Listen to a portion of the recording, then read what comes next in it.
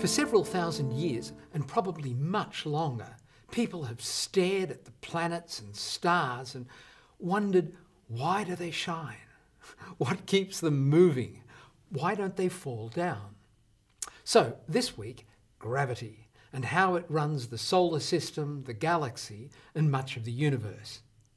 It's a remarkable story, and the people who led us to it have fascinating stories too. Aristarchus of Samos, Tycho Brahe of Venn, Johannes Kepler of Graz, Galileo Galilei of Florence, Isaac Newton of Cambridge, Albert Einstein of Bern, and others. But we'll put the history aside and go straight to the physics. Newton's first and second law, F total equals ma.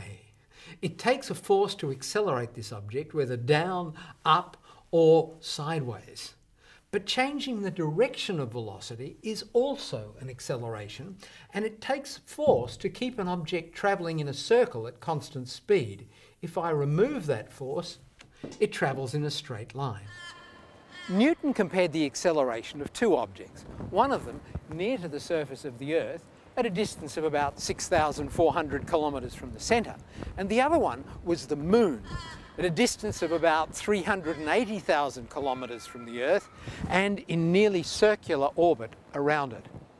Well, that sounds like a job for you. What are the ratios of their separations and of their accelerations?